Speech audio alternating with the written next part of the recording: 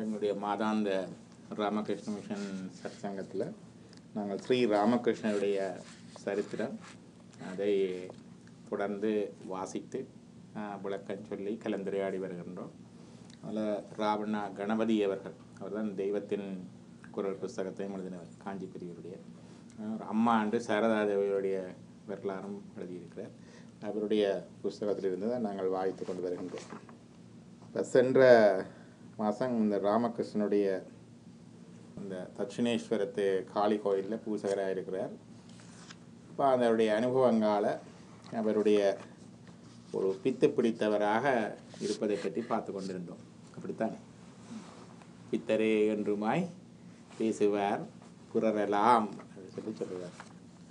இன்றைக்கு அடுத்த அத்தியாயம், இன்றைக்கு 18வது அத்தியாயம், தெய்வ பைத்தியமும் திருமண வைத்தியமும். சாஸ்திரங்களையும் ஆசார அனுஷ்டானங்களையும் மீறி அன்பு மயமாக வழிபடும் ராகாத்மிக பக்தியில் அம்பிகையை ஆராதித்து வந்தார் கதாதர். சாஸ்திரங்களும் ஆசார அனுஷ்டானங்களும் தவறு என்ற நினைவில் அவர் அவ்வாறு செய்யவில்லை.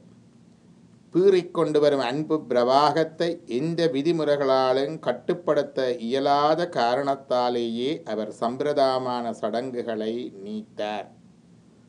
கடாதரரை போன்ற உளமார்ந்த பகவத் பிரேமை கொள்ளாத நாம் அவரை முன்னோடியாக கொண்டு சாஸ்திர சம்பிரதாயங்களை விலக்கி பூஜை செய்ய தகுதி பெற்றவர்கள் அல்ல. அழகாக சொல்லுகின்றார். ராமகிருஷ்ணர் செய்தார் தானே, நாங்களும் செய்யலாம். எல்லாரும் அப்படி தானே சொல்கிறது. என்ன கண்ணப்பரை ரச்சி சாப்பிடலையோ கேட்குற வேக்கள் இருந்தாங்க. கண்ணப்பர் சாப்பிடலையோ, கண்ணப்பர் கண்ணெடுத்து கொடுத்தார், நாங்கள் கண்ணெடுத்து கொடுப்போமா?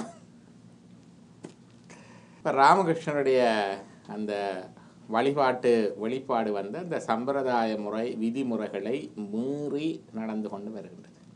அதை பற்றி சொல்லணும். நாங்கள் போனோம். ஞானமதில் ஞான நிட்டை உடையோருக்கு சீலமில்லை, தவமில்லை, விரதமொடு ஆச்சிரம ஒழுக்கமில்லை என்ற அந்த சிவஞான சித்தியார் பாடலில் சொன்னோம்.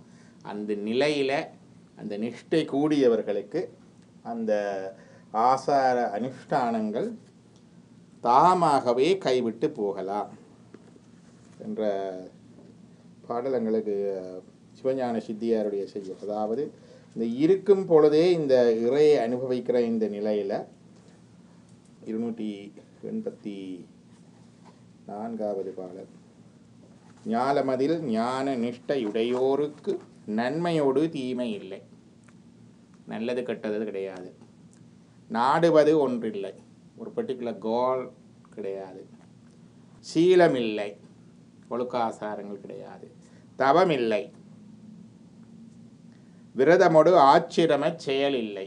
வர்ணாசிரம தர்மங்கள் விரதங்கள் அதெல்லாம் கிடையாது. தியானம் இல்லை, சித்த மலம் இல்லை. அவர்களுக்கு ஆன்மாவை பிடித்திருக்கின்ற அழுக்குகள் ஒன்றுமே இல்லை. Already one with God. கோலம் இல்லை, இந்த விபூதி உருத்திராட்சம் அந்த கோலம் இந்த கோலம் எல்லாம் கிடையாது. புலன் இல்லை, கரணம் இல்லை, குணமில்லை, குறியில்லை, குலமும் இல்லை. அவர்களுக்கு ஏன் கரணம் இல்லை புலன் இல்லை என்றால் அவர்களுடைய பொறிப்புலன்கள் எல்லாம் இறைவனுடைய பொறிகுலங்களாக வரும். இப்போ அவர் பார்க்குறார் தான், ஆனால் அவர் யாரு கூடாக பார்க்கிறார்? இறைவனு கூடாக பார்க்குறார். அவர் பேசுகிறார் தான். யாருடைய வார்த்தை? அவருடைய வார்த்தை இறைவனுடைய வார்த்தை. அப்போ எங்களுடைய அது சொல்லுவார்கள், இதுவெல்லாம் பசு காரணங்கள் எங்களுக்கு இருக்கிற. இப்போ நான் பேசுகிறேன், இதை என்னுடைய புத்தியில் சிந்தித்து இதை வாசித்து என்னுடைய வாயால் பேசுகிறேன். நீங்கள் உங்களோட காதை வச்சு மனசை வச்சு கேட்டு உங்களுக்கு அறிந்த புத்தி, உங்களோட அனுபவம், உங்களோட யுக்தி, அதுக்கேற்ற மாதிரி நீங்கள் புரிஞ்சு கொள்வீங்க. இது எல்லாம் எங்களுடையது. அதாவது ஆன்மா, எங்களுடைய உயிர், பசு என்று சொல்லுவோம். இப்போ பசு இதை சொல்லுவார்கள் பசு கரணம். எங்களுடைய புத்தி, எங்களுடைய வாக்கு, எங்களுடைய கண், எங்களுடைய வார்த்தையெல்லாம் பசு கரணங்கள். இறைவனோடு ஒன்றிய நிலையில் என்ன நடக்கும் என்றால், நான் சொன்னேன் நிஷ்டை என்றா என்னிடம் முதி சொல்லி தந்துருக்கிறேன். என்ன சொன்னேன்? இந்த இறைவன் அறிகிறதுக்காகத்தான் இந்த கருவிகரணங்கள் எல்லாம் தந்திருக்கிறான். கண் தந்து, இந்த புலன்கள் தந்து, மனம் தந்து, புத்தி தந்து, எல்லாவற்றையும் தந்தது என்னத்துக்கு? He has given all these instruments, both physical and mental and also subtle. All these instruments to know and enjoy. என்னத்தை? இந்த உலகத்தை அனுபவத்தை எல்லாம் தான். But ultimately to know him and enjoy him, that is the superior knowledge and superior enjoyment. But the very instrument he has given for us to know and enjoy, அதே கருவிகரணங்கள், எந்த கருவிகரணங்களை அவர் எங்களுக்கு அறிவதற்காகவும் அனுபவிக்காகவும் தந்தாரோ அதே கருவிகரணங்கள் ஒரு நிலைக்கு மேலே அவரை அறிவதற்கும் அவரை அனுபவிப்பதற்கும் போதாமல் இருக்கு, இயலாமல் இருக்கு. The very instruments become inefficient and insufficient to know him, to enjoy him. And that stage என்ன நடக்குதுண்டா, எல்லாம் இருக்கும், லைட் வயரிங் மாதிரி எல்லா கருவிகரணங்களும் இருக்கும், சுவிட்ச் மட்டும் ஆஃப் பண்ணப்படும். So we shut off from all our instruments, எல்லாம் ஆஃப் பண்ணிட்டு உயிர் நேரடியாக அவர் அனுபவிக்கும். அப்போ இந்த கருவிகரணங்கள் எல்லாம் அவருடைய கருவிகரணங்களாக இருக்கு. புரியுது தானே சொல்கிறது? அதுதான் இந்த நிஷ்டை, அதுதான் இந்த ஜீவன் முக்தி நிலையில் இதெல்லாம் நடக்கிறது. அப்போ இப்போ அவர் அந்த நிலையில் இருக்கிறார். அப்போ அவருக்கண்டு புலனில்லை, கரணமில்லை, குணமில்லை, குறியில்லை, குலமும் இல்லை, பாலருடன் உண்மத்தர் பிசாசர் குணம் மருவி. பாலர் என்றால் குழந்தை பிள்ளை மாதிரி இருப்பார்கள், உண்மத்தர் என்றால் பைத்தியக்காரர் மாதிரி பிடிப்பார். உண்மத்தம் என்றது பைத்தியம், அப்போ பைத்தியக்காரர் மாதிரி இருப்பார்கள். பிசாசர் என்றால் பேய் பிடிச்சவ மாதிரி இருப்பார்கள். குணம் மருவி பாடலினோடு ஆடல் இவை பயின்றிடினும் பயில்வர். அவர்கள் ஆடி பாடிக்கொண்டு திரிவார்கள். இவர்களுக்கு அந்த நிலையிலே அவர்களுடைய வார்த்தைகள் எல்லாம் இறைவனுடைய வார்த்தையாகவும் அவர்களுடைய செயல்கள் எல்லாம் இறைவனுடைய செயல்களாகவும் நாங்கள் அவருக்கு செய்கிறதுக்கெல்லாம் இறைவனுக்கு செய்தவனாகும். புரியுதுதானே இது ஜீவன்? அவர்களுக்கு ஒரு சில பேர் கல்லை தூக்கி போடுவாங்க, இருக்குதானே ஊரில் அந்த சுவாமி மாதிரி எப்படி திருவிழாக்களுக்கு கல்லை தூக்கி போடுறது, வில்லங்கம் பண்ணுறது, அதுவும் இருக்குது. அவைக்கு சாப்பாடு வைக்கிறது, அவையை கொண்டே பராமரிக்கிறது, அதுவும் இருக்குது. இது செய்தாலும் அது இறைவனுக்கு செய்ததான். அப்போ இந்த வகையில் இந்த எங்களுடைய இந்த ராமகிருஷ்ணர் இந்த பூஜை முறைகள் சடங்குகள் போயிட்டு அது தானாக போகிறது. சில பேர் போகிற மாதிரி நாங்களெல்லாம் அந்த நிலைக்கு வந்துட்டோம், எங்களுக்கு இனி எல்லாம் தேவையில்லை, கோயில் தேவையில்லை, பூசை தேவையில்லை, ஜபம் தேவையில்லை, விபூதி தேவையில்லை, உருத்திராட்சி நிலை எல்லாம் ஆரம்ப நிலையில் என்ற கதையெல்லாம் கிடையாது. இது நித்திரையிலே இருக்கைக்குள்ள ஒரு கையில் ஒரு பொம்மையை அல்லது கையில் இந்த ஃபோனை வச்சு கொண்டு படுக்கிறோம் நித்திரவுலேக்க. இது இப்படியே இருக்குமா நித்திரை முழுக்க? அப்படியே எங்களை அறியாமல் நித்திரையில் போக இது தண்டை பாட்டில் கை வழி போகும். ஒரு சின்ன பிள்ளை ஒரு பொம்மையை கட்டி பிடிச்சு கொண்டு படுக்குது, அப்படியே தான் படுக்குதோ அது தண்டை பாட்டில் கை விட்டு போகுது. இப்போ நித்திரையில் கைப்பொருள் வளவுமா போல் இந்த பூஜை அனுஷ்டானங்கள் அந்த நிலையில் வர்றாக்களுக்கு தானாக போகும். அப்படி போனால் குற்றம் இல்லை. அதுக்கு முதல் நாங்களாக விட்டமென்றால் குற்றம். ஆகவே அவரை முன்னோடியாக கொண்டு அவரை வச்சு கொண்டு நாங்கள் சாஸ்திர சம்பிரதாயங்களை விலக்கி பூஜை செய்ய தகுதி பெற்றவர்கள் அல்ல. காய் தோன்ற தொடங்கியவுடன் தானாக பூவிதழ்கள் சுருங்கி கருகி விழுவது போல கதாதருடைய முயற்சியும் சங்கல்பமும் இன்றியே பூஜா கல்ப விதி நிஷேதங்கள் அவரிடமிருந்து நழுவின. என்ன மாதிரி உதாரணம் சொன்னேன், நான் நித்திரையில் கைப்பொருள் சொன்னேன். அவர் சொன்னார், ஒரு பூ காய் பிடித்து போனோடனே அந்த பூண்ட இதழெல்லாம் கருகி தண்டைப்பாடில் விழுகிறது போல் இது தண்டைப்பாடில் போயிட்டுச்சு. இது ஜஸ்ட் போயிட்டுது. இதயம் மலர மலர வெடிக்கும் அட்டகாச ஆனந்த சிரிப்பும் அதே இதயம் விண்டு பிளக்க புறப்படும் தீனமான கேவலும் தட்சிணேஸ்வர ஆலயத்தை மாற்றி மாற்றி நிரப்பினார். இப்போ சிரிக்கிறார், அழுகிறார். அம்பிகையை கண்டால் மட்டும் தோன்றக்கூடிய ஆனந்த சிரிப்பு அது. அப்படிப்பட்ட ஆனந்தத்தை அளிக்கும் அம்பிகை மறைந்தால் மட்டுமே தோன்றக்கூடிய சோக கேவல் அது. அதை கணங்கூட இடைவிடாது பவதாரணியை கண்டுகொண்டே இருக்க வேண்டும் என்று விரும்பிய கதாதரருக்கு நாட்கணக்காக தரிசனம் தராமல் அம்பிகையை நைய வைத்ததும் உண்டு. இதயத்தில் அம்புண்ட கற்பிணி மான் போல அந்த வேளைகளில் கதாதரர் விம்ம முடியாமல் விம்மி, துடிக்க முடியாமல் துடித்து, பேச முடியாமல் பேசி, முறையிட்டு சோக சிந்துவில் கரைவார். அம்பாள் தோன்றி விடுபட்டது. இதுதான் அந்த மாணிக்க வாசகருடைய வரலாற்றிலையும் பார்த்தோம்.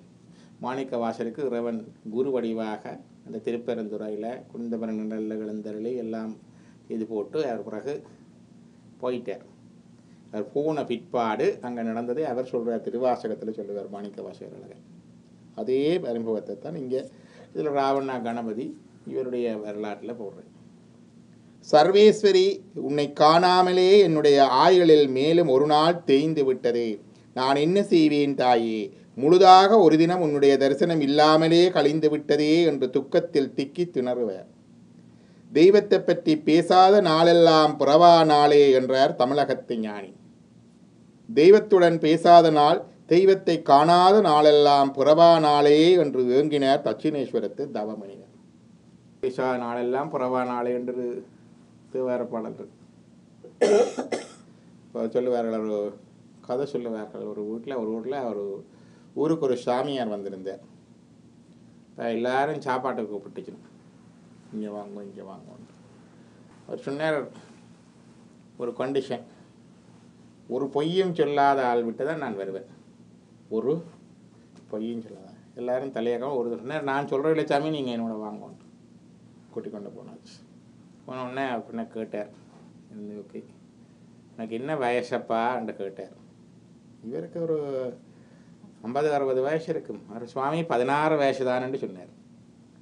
சுவாமி 16 வயசு தான். என்ன இப்படி சொல்கிறானே, பார்க்கவே தெரியுது, வம்பு பண்ணுறானோன்னு யோசிச்சார். எனக்கு எத்தனை பிள்ளைகளப்பான்னு சொன்னேன். ஒரே ஒரு பையன்தான் சுவாமி. இவர் கேள்விப்பட்டிருக்கிற அவனு 4 பையன்கள் உண்டு, ஒரே ஒரு பையன் தானு சொன்னேன். பிறகு அடுத்தது கேட்டார், சரி எவ்வளவு சேர்த்து வச்சிருக்கிற சொத்து? வரும் ஒரு 20,000 தான் சுவாமி சொன்னார். ஊர் முழுக்க தோட்டம் துறவு சொத்தெல்லாம் இருக்குது, பிள்ளை ஓட்டிக்கின்ற பேரில் எல்லாம் வச்சிருக்கிறார். கேட்டேன், நீ என்ன இப்படி பச்சை போய் சொல்கிறேன்ட்டு. சுவாமி நான் சொன்னதெல்லாம் பரம சத்தியமான உண்மை, பரம சத்தியமான உண்மை என்று சொன்னார். என்ன அப்படி சொல்கிற என்று கேட்டார். என்ன அவர் உடனே கூப்பிட்டார், மகனே என்று கூப்பிட்டார். அவருடைய கடைசி மகன் ஓடி வந்தான். என்னப்பா செய்யணும், சாமியார் வந்திருக்கிறாரு, அவருக்கு விழுந்து கும்பிட்டா என்ன செய்யணும், சாப்பாடு செய்கிறதா அது செய்கிறான்னு கேட்டால் தெரியுது சொல்லி போட்டு சொன்னார். எனக்கு 4 பிள்ளைகள் இருக்கிறாங்க, கூப்பிட்டா ஒரு தினம் பெற மாட்டான், இவன் மட்டும்தான் பெறுவேன். இவன் மட்டும்தான் பிள்ளை. எனக்கு 60 வயசாச்சு. வாழ்நாள் முழுக்க நல்லா படித்து உழைச்சி தேடி மனுஷிக்கு பிள்ளைகளுக்கு எல்லாம் கொடுத்து இறைச்சி போய் இப்போ ஒரு 16 வருஷமாக தான் கொஞ்சம் உரை சிந்தனையில் இருக்கிறேன். இப்போ வயசு 16 தானே. மிச்ச நாளெல்லாம் இந்த புறவா நாள், பேசாத நாளெல்லாம் புறவா நாள். அப்போ ஏன் எல்லாம் அவங்களுக்கு கொடுத்த பிறகு தான் எனக்கு புத்தி வந்தது. அந்த நேரம் எனக்கு மிச்சம் இருந்தது ஒரு 20,000. அதைத்தான் நான் தர்மத்துக்கு கொடுத்துட்டேன். இப்போ நான் வச்சிருக்கிற சொத்து அது மட்டும்தான். இதை தர்மத்துக்கு கொடுத்தோனோ அதுதான் என்னுடைய சொத்து. அப்போ எப்போ இறைப்பணியில் இருக்கிறனோ அதுதான் என்னுடைய வாழ்நாள். எவ்வளவு தர்மத்துக்கு கொடுத்தவனோ அதுதான் என்னுடைய சொத்து. எவன் சொல்லு கேட்டு வந்து நிற்கிறானோ அதுதான் பிள்ளை. இது ஒரு கதை. இப்போ அதே மாதிரி இதுலேயும் அந்த பேசாத நாளெல்லாம் புறவா நாளே என்று ஏங்கினார் தட்சிணேஸ்வரத்து தவமுனிவர். திருவிழா கூட்டத்தில் அன்னையின் கைவிரலை பிடித்து செய்கின்ற குழந்தை போல நானாவித உணர்வு கூட்டத்துக்கிடையே அம்பிகையின் விரலை பிடித்து கொண்டு சென்றார் குழந்தை கதாதரர். ஒரு சின்ன பிள்ளை அம்மாண்ட கையை பிடிச்சு கொண்டு போகிற மாதிரி இவர் அப்படியே போகிறார், அவள் வழிநடத்தி கொண்டு போகிறார். குழந்தையின் கைப்பட்டு வேர்வை கசிக்கிற வேளைகளில் தாயார் தன் விரலை சற்றே நீக்கிக் கொள்வாள் அல்லவா, அதே போல அம்பிகைக்கு கூட வேர்த்து விடும் போல் இருக்கிறது. அவள் கையை உதறிய அந்த சமயங்களில் கதாதரர் திக்கு திகந்தம் தெரியாமல் திண்டாடினார். என் கையை விட்டு விடாதே, பிடித்துக்கொள், நீ பிடித்து கொள்ளாவிட்டாலும் நான் பிடித்துக் கொள்வதை ஏனும் உதறாதே என்றெல்லாம் வாய்விட்டு அலறுவார் கதாதரர். இந்த பொறுமலையும் அதன் மறைவில் பிறக்கும் ஆனந்த கோஷத்தையும் கேட்டு கேட்டு தட்சிணேஸ்வர ஆலயத்தினர் நாளுக்கு நாள் அதிக அச்சம் கொள்ளலாயினர். அந்த கோயிலில் அந்தந்த நேரத்துக்கு பூஜை நடக்கணும், ஆராதனை நடக்கணும், அதுகளெல்லாம் நடக்கணும். அப்போ இவர் இப்படியே போயிட்டால் என்ன செய்கிறது? அப்போ கோயில்காரருக்கு பயம் வந்தது. பைத்தியம் முற்றிக்கொண்டே வருகிறது என்பதுதான் அவர்களுடைய தீர்மானமான முடிவு. முந்தி சொன்னோம், அந்த கோயில் வந்து அந்த ராணி ராசமணி அம்மையார் அவருடைய மருமகன் எல்லாரும் பார்த்து இவர் வித்தியாசமானவர் என்று தெரிஞ்சிருக்கிறது. என்றாலும் இது இப்போ கொஞ்சம் நடைமுறைக்கு கோயில் நடத்துறதுக்கு கஷ்டமாக இருக்குது. பட்டாச்சாரியரின் பைத்தியக்கார செயல்களை பற்றி அவர்கள் திரும்ப திரும்ப சொன்ன உடனே மதுராநாதரின் மனத்திலுமே சந்தேகங்கள் மெல்ல மெல்ல பரவலாயின. அதான் அந்த மருமகன் ராசன் அவருக்குமே கொஞ்சம் சந்தேகம் வந்துட்டுது. இவ்வளவு பேரும் சொல்வது தவறாக இருக்குமா? அவர் பக்தி நிரம்ப பெற்றவரே, தெய்வ தரிசனம் பெற்றிருக்கக்கூடியவரே, என்றாலும் பக்தர் ஒருவருக்கு பைத்தியம் பிடிக்கக்கூடாது என்று உண்டா என்ன? ஒரு நோய் தானே, வந்துடலாம் என்று எண்ணினார். அதன் பின்னர் அவர் கதாதரரை அடிக்கடி வந்து காணலானார். அவருடன் உரையாடினார். அப்போதெல்லாம் கதாதரர் மிகவும் புத்தி கூர்மையுடனும் உணர்ச்சிகள் சமநிலையை பெறலாமலும் இருந்ததைக் கண்டு அதிசயித்தார். ஆங்கில மனையியல் நூல்களில் சிறிது அறிவு பெற்றிருந்த மதுர்பாபு கதாதரருக்கு ஏதோ மனக்கோளாறுதான் ஏற்பட்டுள்ளது என்று நாளாவட்டத்தில் நிலைக்கலானார். அவருக்கு கொஞ்சம் சைக்காலஜி தெரியும் அந்த நாளையில். அவரும் இவருக்கு கொஞ்சம் மன குழப்பம் இருக்கிறதா யோசித்தார். கதாதரரின் பக்தியை எப்படியேனும் குறைத்தால்தான் அவரது சித்தம் சரியாகும் என்று எண்ணினார் மதுர். எனவே அம்பிகை சர்வ சக்தி பொருந்தியவள் அல்ல என்பது போல அவர் ஒரு நாள் கதாதரிடம் பேச்செடுத்தார். கடவுள் இருக்கிறார் தான், ஆனால் அந்தளவு பவர்ஃபுல் இல்லை, இப்படி சொல்கிறார்கள் இருக்கணும். இதே பிளாசாவில் பாக்கெட்டில் வச்சு ஒருத்தர் சொன்னார், ஒன்று சொன்னார், கடவுள் இருக்கிறார் தான், அவர் இங்கே ஒன்றும் எனக்கு ஒன்றும் பண்ணல, அது நான் செய்கிற நல்லது கெட்டது தான் எனக்கு வரும், அவரை கும்பிட்டா போல் அவர் எனக்கு ஏதோ ஒன்றை கெட்டது எடுத்து போட்டு நல்லதை கொடுப்பாருன்னு கிடையாது. அப்படி ஒரு கொள்கை இருக்குது. அதை மீமான்சகர்ன்னு சொல்லுவாங்க. எல்லாம் தத்துவமாக எழுதி வச்சுருக்கிறாங்க. ஒன்றும் புதுசாக ஒருத்தரும் சொல்லலாஸ். யாராவது சொன்னால் நாங்கள் அந்த அறிவிப்பு கொடுக்கல, புதுசாக யாராவது கொள்கை சொன்னால் நாங்கள் உங்களுக்கு பரிசு தரோம்ட்டு. The God is there, but he cannot do much. Only whatever I do, reap the results for me என்ற ஒரு கொள்கை இருக்குது. அதை மீமாம்சை என்று சொல்லுவார். கடவுளை வச்சிருப்பார்கள், பூஜை பண்ணுவார்கள், வேலை பண்ணுவார்கள், எல்லாம் பண்ணுவார்கள். ஆனால் எங்களால் மற்றது கடவுள் என்றது இல்லை, நான் செய்கிறது தான் நல்லது வரும் கெட்டது வரும் என்று சொல்கிறது பௌத்தம். கடவுள் இருக்கிறார், ஆனால் அவர் ஒரு சபோர்டினேட் மாதிரி தான் இருக்கிறார் என்று சொல்கிறது மீமாம்சம். இப்படியெல்லாம் ஃபிலோசபி நிறைய இருக்குது. அப்போ இவர் அப்படி ஒரு கதை கொண்டு விட்டார். அம்பிகையும் விதிகளுக்கு கட்டுப்பட்டவள் தான். சிவப்பு புஷ்பம் பூக்குற செடியில் சிவப்பு புஷ்பந்தான் பூக்கும். அம்பிகையால் அதில் வெள்ளைப்பனரை பூக்க வைக்க முடியாது என்று தொடங்கினார் மதுரை. இயலாது என்று சொல்லி கதாதரர் சிரித்தார். அம்பிகையாலும் முடியாது உண்டா? உலகம் ஒரு ரீதியில் இயங்குவதற்காக, உலகம் ஓர் ஒழுங்கில் வாழ்வதற்காக அல்லவா அவள் இயற்கை என்கிற பெயரில் கட்டுத்திட்டங்கள் செய்திருக்கிறாள். பிரகிருதி என்று சொல்லுவோம். இதனில் இதை காணலாம், இதை செய்தால் இது நிகழும் என்ற காரண காரிய தொடர்பு இல்லாவிட்டால் மக்கள் எல்லாரும் வாழ்க்கையில் எப்படி ஊன்றி நிற்க முடியும்? காற்றில் கிழித்து போட்ட காகித துண்டுகள் போல அவர்கள் நிலையில்லாமல் அம்பிகையின் மாயா வீச்சில் தத்தளிக்க நேரிடும் அல்லவா? உலகமே மாயைதான். ஆனால் அந்த மாயையும் ஒரு ஒழுங்கில், ஒரு அழகில், ஒரு ஒழுங்கு செய்யப்பட்ட அழகில்தான் விரிந்திருக்கிறது. இது பகவத்கீதையில் கிருஷ்ணன் சொல்றார். காலங்கள் வருகிறது, மழை வருகிறது, திருப்பி கோடை வருகிறது, இப்படி எல்லாம் சூழலில் ஒரு ஒழுங்கில் வந்து கொண்டிருக்குது. கரையில்லாத கடல் தன்னிச்சையாக கட்டுப்பட்டிருப்பது போல தனது சக்திக்கு வரம்பில்லாவிடனும் தானாக அதை கட்டுப்படுத்தி கொண்டு அந்த கட்டுப்பாட்டிலேயே தனது சுதந்திரத்தை அலையறிந்து விளையாடி வருகின்றாள் அம்பிகை. வரையறை இல்லாவிட்டால் அழகு ஏது? ஆனால் அது புறத்தே இருந்து திணித்த வரையறை அல்ல, அகத்தே பிறந்த தர்மத்தின் வரையறையாகும். ஆரோகண அவரோகணங்கள் வரையறை செய்யப்பட்டவை நம் ராகங்கள். ஒரு ஸ்வரம் பிசகானாலும் தமது சுவரூபமே குலைந்து போகும் இயல்பு படைத்தவை நம் ராகங்கள். அப்படி வரையறைக்கு அடங்கி இருக்கின்ற போதிலும் அவற்றில் இசைக்கலைஞர் தமது கற்பனை சுதந்திரத்தை பூரணமாக காட்ட முடியவில்லையா? சொல்றார், இந்த ஒழுங்கை வச்சு கொண்டு சொல்றார்கள், இந்த ஒழுங்குக்கு கட்டுப்பட்டது தானே, இந்த ஒழுங்கை மாற்ற முடியுமா?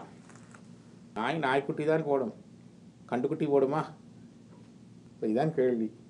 இப்போ இதெல்லாம் இருக்க கடவுளாண்டாலும் அதை செய்ய முடியாது, அந்த மாற்றத்தை செய்ய முடியாது என்று கேட்க, அதுக்கு இவர் சமாதானம் சொல்கிறார். கடவுள் என்றாலும் அந்த வரையறை வெளியில இருந்து கொடுக்கப்படவில்லை, உள்ளுக்கு இருந்து கொடுக்கப்பட்டது. அவே அந்த வரையறையில் இருக்கிறார். சங்கீத ஸ்வரங்களை சொல்கிறார். ஒரு ஸ்வரம் பிழைச்சாலும் எல்லாம் பிழைச்சிடும், மாறி இருக்கும். நாங்கள் பஜனை பாடுற மாதிரி. அப்போ அந்த ஸ்வரத்தின்படி செய்ய வேணும். ஆனால் சங்கீத வித்வான்கள் அந்த அந்த அந்த வரையறைக்குள்ளேயே எவ்வளவுத்துக்கு செய்யணும். ப்ரோக்ராம் கேட்டாக்களுக்கு தெரியும், டிவி ப்ரோக்ராம். அதே மாதிரியாக சுதந்திரம் வேண்டும் என்பதற்காக ஸ்வரங்களையே வரையறை செய்யாவிட்டால் சங்கீதம் ஏது? அகில பிரபஞ்சமும் அங்கிகையின் சங்கீதம். விதிமுறைகளுக்கு அடங்கியே சுதந்திர இனிமை கசியும் சங்கீதம் இது. எனினும் அந்நிய ஸ்வரங்களை சில ராகங்களில் இழைத்து அவற்றுக்கு தனி அழகு கூட்டுவது போல விதிமுறைகளில் எப்போதேனும் மாறுபாடு காட்டியும் அவள் அற்புதம் நிகழ்த்துவாள். இதுதான் அற்புதம். அப்படியே நடந்து கொண்டிருந்த அற்புதம் இல்லை. இது மாறும் என்ற வருத்தத்தை ஒருவர் மாற்றினா அற்புதமா இல்லை, மாறாது என்றதை மாற்றினா தான் அற்புதம் இல்லையா? அப்போ இந்த விதிமுறை இடையில அப்படி மாறி காட்டுவாள். அவ்வளவு அபரிதமான ஆற்றல் படைத்த பராசக்தி அற்புதங்களை செய்யாமல் அழகுக்கு அடங்கி நடப்படுதான் எல்லாத்துக்கும் மேலான அற்புதம். அவள் அந்த அவ்வளவு ஆற்றல் இருந்தும் அற்புதம் செய்யாமல் இந்த ஒழுங்கில் அப்படியே போகிறது தான். எளிமையின் உருவான கதாதரர் இந்த சிக்கலான எண்ணங்களையெல்லாம் எண்ணியிருப்பாரோ மாட்டாரோ. எண்ணி இருந்தாலும் அவர் அதை மதுர்பாபுடன் விவரித்து கூறவில்லை, வெறுமனே சிரித்தார். மறுநாள் மதுர்பாபுவை ஆலய தோப்புக்குள் மௌனமாக அழைத்து சென்றார் கதாதரர். காட்டுச் சொடியொன்றை அவருக்கு மௌனமாக சுட்டி காட்டினார். மதுரின் கண்கள் வியப்பால் விரிந்தன. ஒரே செடியின் இருவேறு கிளைகளில் ஒன்றில் செக்கச் சிவந்த மலரும் இன்னொன்றில் தூய வெண்மலரும் பூத்திருக்க கண்டார். காட்டிட்டார். செம்மை சலித்த ராஜேஸ்வரியும் வெம்மை விம்மம் ஈஸ்வரனும் போல அவை பட்டாக திகழ்ந்தன. அந்நிய ஸ்வரத்தின் இனிமையை இசைத்து விட்டாள் தேவி. அதன்பின் அம்பிகையின் சர்வ வல்லமையை பற்றி மதுர் தாழ்த்தி பேச முடியுமா? இதுன்னு சொல்லுவார்கள். இது வந்தெல்லாம் அவர்களுடைய சங்கல்பத்தினால நிகழ்வது. அந்த ஜீவன் முக்தி பெற்றவர்களுடைய ஒரு சங்கல்பம் அவர்களெல்லாம் மாற்ற மாட்டார்கள். ஆனால் ஏதோ ஒரு நேரத்தில் அவர்களுக்கு கண்டு ஒரு சங்கல்பம் இப்படி கண்டு யோசிச்சோ அது நடக்கும். அதான் நாங்கள் அற்புதம் அற்புதம் கொண்டு ஓடி திரிகிறது. அற்புதம் அற்புதம் கொண்டு ஓடி திரிகிறது. ஆனால் அவர்கள் இருப்பது அற்புதம் நடத்துவதற்காக இல்லை. எங்கள் வீட்டில் பிள்ளை குட்டிகளுக்கு கல்யாணம் கட்டி வைக்கிறதுக்கோ, எங்கள் பசங்கள் படிக்காத பசங்களை படிக்க வைக்கிறதுக்கோ, அல்லது எங்களுக்கு பண வியாபாரத்துக்காகவோ இங்கே அவதாரங்கள் வந்து அற்புதங்கள் நிகழ்த்தி கொண்டிருப்பதில்லை. அது அப்பப்போ நிகழும். அது 100 பேர் வந்தால் ஒரு தடவைக்கு நிகழ்ந்துனா 100 பேருக்கு கதை போகும். இன்னொரு 1000 பேர் வருவாங்க. இப்போ 1000 பேர் வரைக்கும் இன்னொரு 10 பேருக்கு நடக்கும். மிச்சம் 990 பேருக்கும் வீதி தான். அப்படித்தான் அந்த இது போகும். அதான் சில பேர் கேட்பார்கள், ஒரு அப்பதான் நடத்தினா அதை செய்தால் இது செய்ய இயலாதா, இதை செய்தால் அது செய்ய இயலாதா எல்லாம் கேட்கறது இருக்கு இல்லையா? எளிமையின் உருவான கதாதரர் இருந்த போதிலும் கதாதருடைய மனத்தை தெளிவிக்க ஏதேனும் உபாயம் உண்டா என அவர் சிந்தித்தபடியே இருந்தார். இந்த கோயில்காரர் பாபு இன்றைக்கு பட்டாச்சாரியார் தாமே பூஜை பூடத்தில் உட்கார்ந்து கொண்டார். தமக்கே அபிஷேகம் செய்து கொண்டார். அர்ச்சனையையும் தமக்கே செய்து கொண்டார். தமக்கு தாமே நிவேதித்து கொண்டு நைவேத்தியங்களை உண்டார். இப்போ அதெல்லாம் போகுது. இது ராமகிருஷ்ணனுடைய காலம். இப்போ இதுக்கென்று தனி கூட்டம் வரும் இல்லையா?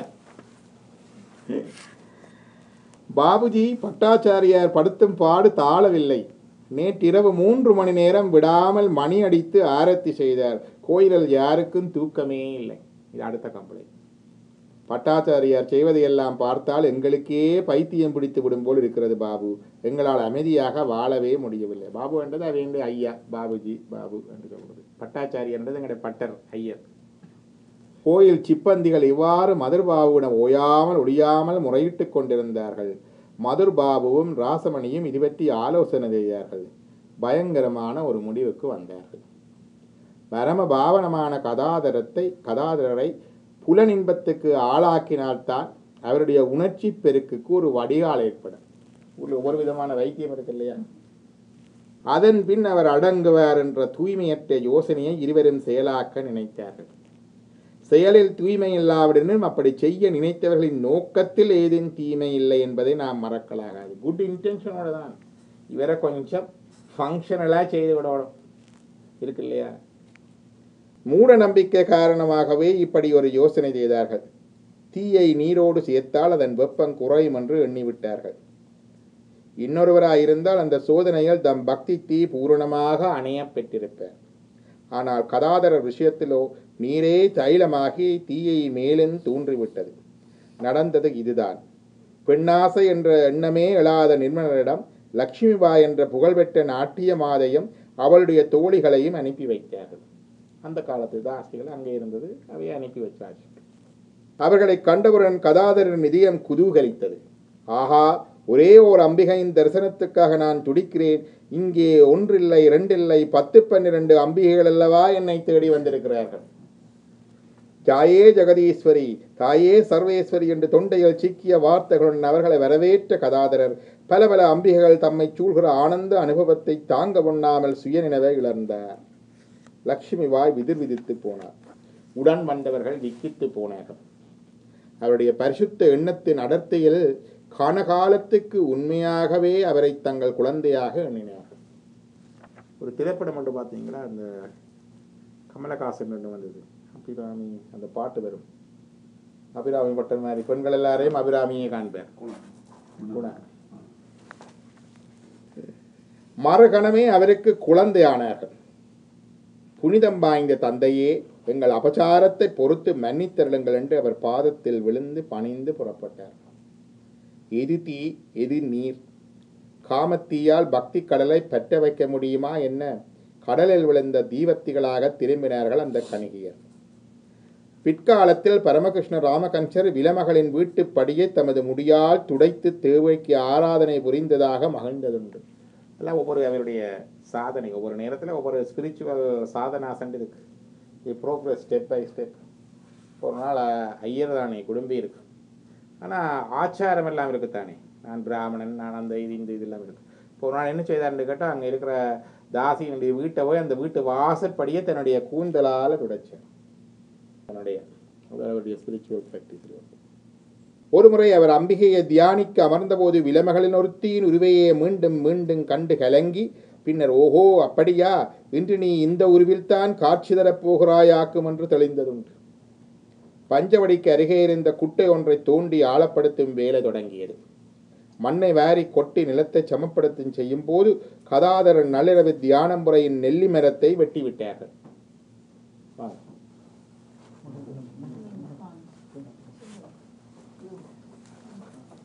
அப்போ அவர் தியானம் பண்ணுற அந்த பஞ்சவடி என்று இருந்ததானே 5 மரம் இருக்கிறது, அதில் நெல்லி மரம், அதையும் வெட்டி போட்டார். பஞ்சவடி போய்விட்டது. அதன்பின் கதாதரர் தமது திருக்கரத்தாலேயே அவ்விடத்துக்கு மேற்கே ஒரு அத்திச்செடியை நட்டார். ஸ்காந்த புராணம் கூறும் முறையில் அத்துடன் ஆல், அசோகம், வில்வம், நெல்லி ஆகிய செடிகளையும் ஹிருதயரை கொண்டு நடச் செய்தார். அவங்களுக்கும் இந்த ஸ்கிரிப்சுரல் போல இருக்கு. சில இடங்களுக்கு கூட சில சக்தி இருக்குன்னு சொல்லுவார்கள் இல்லையா? இப்போ சொல்லுவார்கள் கேட்டால், இந்த வில்வ மரம் மிகவும் புனிதமானன்னு சொல்லுவேன். வில்வத்தடி மண், வில்வ மரம் புனிதமானது. இப்போ ஆக்கள் இறக்க இருக்கேக்க மரணப்படுக்கையில் இந்த சேடமுழுக்கிறன்னு சொல்லுவார்கள். அவர்களுக்கு அந்த வில்வத்தடி மண் எடுத்து நெஞ்சில் பூசுவார்கள். வில்வ மரம் மிகவும் புனிதமானு சொல்லுவார்கள். அதே மாதிரி அரச மரம், ஆலமரம் எல்லாம் இருக்குது. திருமூலர் சொல்லுவேன், இருந்தேன் இப்போதியின் கீழே என்று சொல்லுவார். போதி மரத்துக்கு கீழே அவர் இருந்தார். புத்தர் மட்டும் போதி மரத்துக்குள்ளே இருக்கல, திருமூலரும் போதி மரத்துக்குள்ளே தான் இருந்தவர். திருவாவடுதுறையில் சிவன் ஆலமரத்துக்கு கீழே தான் இருக்கிறார், கல்லால மரம் மரத்துக்கு. அப்புறம் சில மரங்களுக்கு கீழே சில ஃபேவரபிள் வைப்ரேஷன்ஸ் அண்ட் என்வாயன்மெண்ட் இருக்கு. இப்போ இதில் பஞ்சவடி என்று 5 மரங்கள், அது ஸ்காந்த புராணத்தில் இருக்கு. ஸ்காந்த புராணம் என்றது வடமொழியில் இருக்கிற 18 புராணங்கள், 18 புராணாசிரியர். அதில் மிகப்பெரிய புராணம் ஸ்காந்த புராணம், அதை மகாஸ்காந்தம் என்று சொல்லுவார்கள். அதில் ஒரு சங்கிதையைத்தான் நீங்கள் எங்களுக்கு ஒரு அதில் இருக்கிற 6 7 காண்டத்தில் அந்த ஒரு காண்டத்தை விட்ட ஒரு சங்கிதை ஒரு பகுதியை மட்டும்தான் தமிழில் கச்சிய பசுவாச்சாரியர் 10,300 பாடல்களால் பாடி வச்சிருக்கார். அதில் ஃபுல் டோட்டல் பேக்கேஜ் இன் 1 அப்படியே இருக்கு.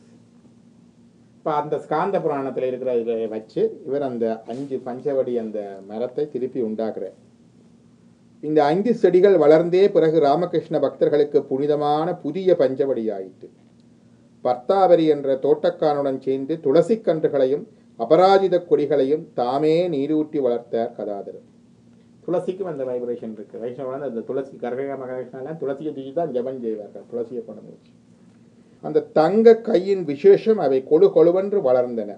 சிறிது காலத்திலேயே அந்த நெரிசலான கொடி மண்டபத்தில் யாரும் காணாதபடி கதாதரர் தியானம் புரியலானார். ராசமணியும் மதுரும் பட்டாச்சாரியரின் பெருமையை உணரத்தான் உணர்ந்தார்கள். என்றாலும் பவதாரணிக்கு முறைப்படி பூஜை நடக்க வேண்டும் என்று அவர்கள் விரும்பினர். முறைப்படி பூஜை நடக்க வேண்டும் என்று இருக்கிறேன். நாங்களும் அந்த நாளில் இருக்கிற முறைப்படி பூஜை நடக்க வேண்டும் என்று விரும்புகிறோம். முறை என்பது ரொம்ப மாறி போயிருக்கிற காலம் இது. ரொம்ப கஷ்டம். ஆனால் சிவன் ஒரு சுடுகாட்டில் இருந்து ஆடுறவர் தானே. அவர் பேச அதுக்கு நடுவில் இருக்கிறார்.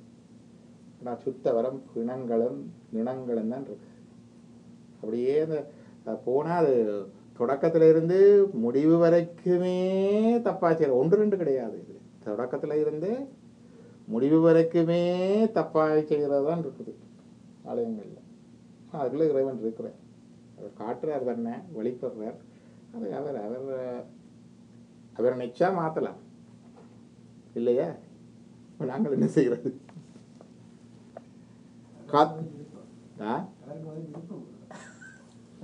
அதான் யோசிச்சேன். அவரை சுடலையில் ஆடுறேன்னு சொன்னது உண்மைதான் ஐயா. ரொம்ப உலகத்துக்குள்ளே சௌகரியமாக சந்தோஷமாக இருக்கிறார். அவருக்கு அதுதான் இடம் போறது. ஐ திங்க் ஒன்று people will shy away from that உண்டு. மற்றது அதான் இருக்கு உண்டு. கொஞ்சம் பேரை தள்ளியே வச்சிருக்கிறதுக்கு விரும்புவாராக்கும் அவர். மற்றது இதுக்குள்ளேயும் வந்து பார்த்து பிடிக்கட்டு மட்டும் இருக்கிறாராக்கும். அது ரெண்டு. இப்போ நேற்று ஒரு சந்தர்ப்பம் கிடைச்சிது. நேற்று பிரதோஷம் தானே. அந்த இதெல்லாம் அதில் கொஞ்சம் இந்த பிரதோஷ காலத்தில் செய்யப்படாது. எல்லாரும் போய் நந்திக்கு போய் உடனே போய் என்ன செய்யறது, காதுக்க சொல்றது, நந்திக்கு போகிறோம். அதெல்லாம் எங்கே இருந்து வந்து வந்து முனைக்குதோ தெரியாது. புது புது பிரதோஷ சோஸ்திரம் அது இதுலாம் முழுக்க முழுக்க வரும் நிறைய நிறைய இருந்துட்டு. அப்போ கோயிலில் பூ எடுத்து சுவாமி விக்கிரகத்துக்கு நாங்கள் வைக்கக்கூடாது. விக்கிரகத்தை தொடுதல் அதெல்லாம் குற்றம். எங்கள் ஊரில் வந்து சுவாமி வீதி விளம்பரிக்கையும் வாசலில் நிறகுடம் வைப்போம். நிறகுடம் வச்சு பூக்கள் அதெல்லாம் வைப்போம். அதில் இருக்கிற பூ கூட அது சிவாச்சாரியார்கிட்ட கொடுத்து அவர் புஷ்பாஞ்சலி செய்து விழுந்த பூவை தான் நாங்கள் எடுப்போமே தவிர எந்த வீட்டு வாசலில் சுவாமி வந்திருக்காரு இப்படி எடுத்து போட்டிருக்கிறோமா? அதே இல்லை. அப்போ இப்படி நாங்கள் போய் நந்திக்கு போய் போடுறது குளங்கோயிலில் எல்லாமே மாறி மாறி கொண்டு வருது. சொல்லுங்க சொன்ன இது நாங்கள் செய்யலாம் என்றால் சிவாச்சாரியார் தேவையில்லை, மிச்சவும் நாங்களே செய்திடலாம். அது வேற. இப்போ அதில் வச்ச இப்போ அந்த அது பிறகு இது கோயிலில் விழுந்து கும்பிட்றதாக்கல should never ever do that. கோயிலுக்குள்ளே வணக்கம் இறைவனுக்கு மட்டும்தான். குருவாக இருந்தாலும் கோயிலுக்குள்ளே வணக்கம் கிடையாது, அது வெளியில். இப்போ கோயிலில் வந்து விழுந்து கும்பிட்றது. நீ கோயிலில் குரு மட்டும் இல்லை, அதில் என்ன பேசுகிறவருக்கும் விழுந்து கும்பிட்றது, பரிசு கொடுக்குறவருக்கும் விழுந்து கும்பிட்றது. அதாவது இருக்கிறது 4 பேர் தான் இருப்போம். கோயில் இந்த அளவு தான் இருக்கும். அங்கே ஒன்றும் பெரிய கூட்டம் இல்லை. அதுக்கு ஒரு மைக் வேணுமா? மைக்கை கொண்டு வா, மைக்கை கொண்டு வா, மைக்கை கொண்டு வான்னு வாட் இஸ் திஸ்? யாருக்கு யார் பேசுகிறோம் நாங்கள்?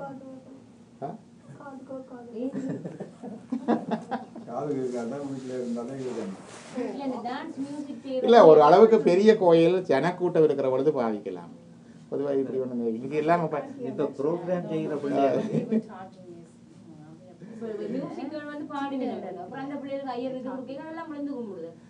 தப்பு. நேற்று நடக்க நான் சொன்னேன் செய்ய வேண்டாம், அது அப்படி செய்யப்படாது, விழுந்து கும்பிடப்படாது. மற்றது கோயிலில் இருந்து ஆளுக்கால் பொன்னாடை போத்துறது. கோயிலில் ஏதாவது ஆடை கொடுக்குறதுனால அது இறைவனுக்குத்தான் பட்டு, இறைவனுக்குத்தான் மாலை. அதன் பிரசாதமாக காளாஞ்சி மாதிரி ஒரு மாலையோ ஒரு பூவோ ஒரு பட்டோ அது கொடுத்தால் அது வேறு, அது ஒரு பிரசாதம். மற்றது அவர் முடிஞ்சோடனே கை தட்டுறது, குழந்தை பிள்ளை இன்னாரன்றது இருக்கிறதே 4 பேர். அதுக்குள்ள என்ன நல்லா சொல்லி எவரை நல்லா சொல்லியே போச்சு. அந்த ஆள் பாவம் பார்த்து கொண்டு போய் கம்மன் இருக்கிறார். இது அவருடைய புகழ் வாழணும். என்னுடைய புகழ் என்னத்துக்கு, அவருடைய புகழ் என்னத்துக்கு? We don't see this in churches. Do we see that? We don't see this in mosques. I am saying that we are more closer to God than we are. True. It's so degraded.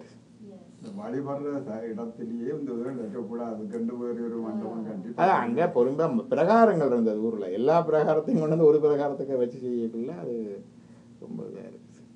மற்ற சிவாச்சாரியார் தொட்டு திருநீர் பூசப்படாது. அது 30 திருமேனி தீண்டுவார் கரியேன். திருமேனி தீண்டுவார் இதை வந்து நின்று தீண்டுவார், இதை தொட்டு போட்டு அப்புறம் அங்கே போய் நின்று பூஜை பண்ணுறது. அடுத்தது பிரசாதத்தை கொண்டே சிவாச்சாரியார் அல்லாதவர் கொடுக்க இயலாது. அந்த தீட்சை அந்த அதிகாரமுள்ள அவன் மட்டும்தான் பிரசாதம் கொடுக்கலாம். மற்ற வந்து இடையில என்னோட தீபத்தை கூட்டி கொண்டு வர்றது இதை கொண்டு வர்றது இல்லை. அவருடைய வேலை தான் பிரசாதம் கொடுக்க. அவர் அல்லது என்னோட அர்ச்சகர் தான் கொடுக்கலாம். அது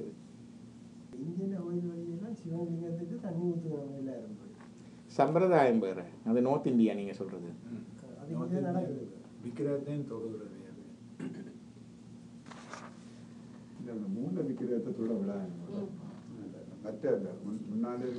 கொஞ்சம் கொஞ்சமாகத்தான் வரும். கொஞ்சம் கொஞ்சமாகத்தான் வரும். இப்படியே மற்ற கோயில் சில கோயில் இந்த மற்ற இப்பெல்லாம் கர்ப்பகிரகம் வரைக்கும் பூர்வமா இல்லையா இந்தியாவில எல்லாம்? முந்தி போயிலாத இனி தொடுவாரு. அதுக்கு $500 கொடுத்து அங்க போகலாம்.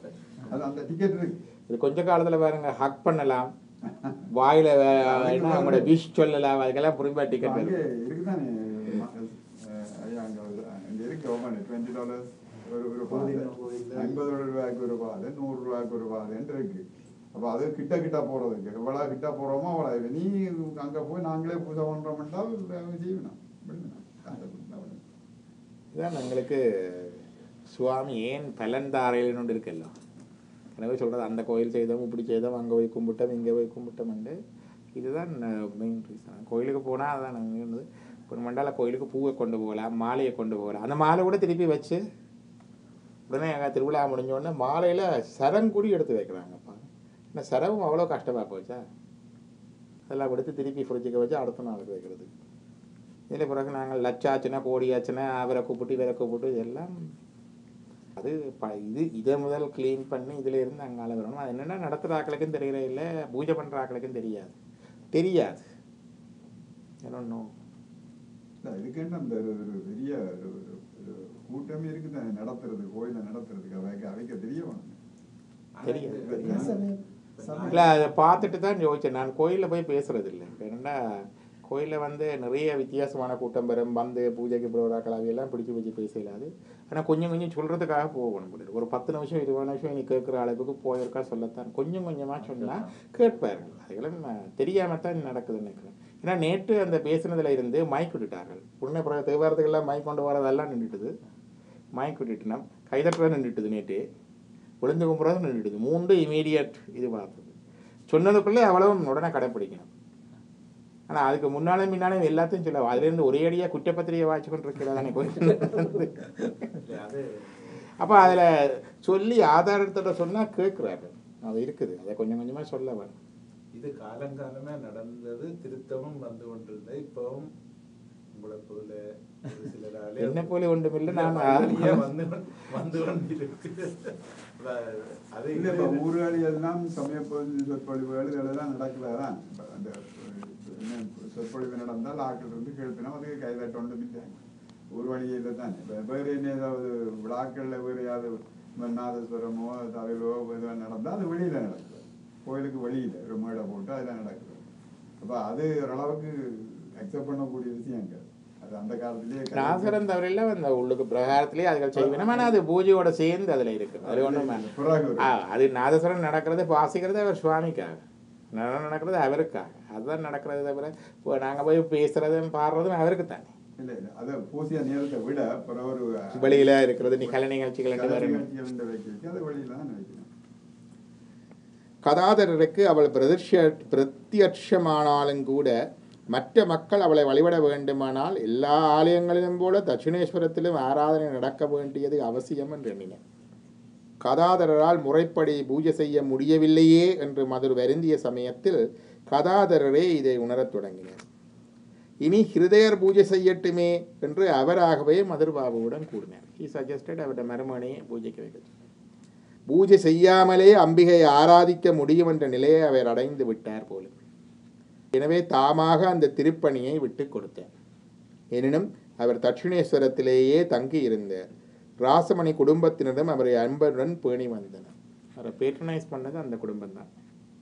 மதுராநாதரின் விருப்பத்துக்கு இணங்க கங்கா பிரசாத் சேன் என்ற ஆயுர்வேத வைத்தியரிடம் தமது வியாதிக்கு மருந்து சாப்பிடலானார் கதாதரர்.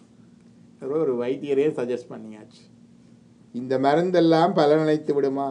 அருமருந்தொரு திருமருந்து என்ற கோபாலகிருஷ்ண பாரதியார் பாடிய ஔஷதம் அல்லவா அவருக்கு வேண்டியிருந்தது. தற்காலிகமாக ஹிருதயர் பூஜை செய்து வந்தார். அதன்பின் கதாதரன் உறவினரான ராமதாரக சட்டோபாத்தியாயர் பூஜகராக நியமிக்கப்பட்டார். கதாதரர் ராமதாரகரை ஹலதாரி என்றே சொல்வது வழக்கம்.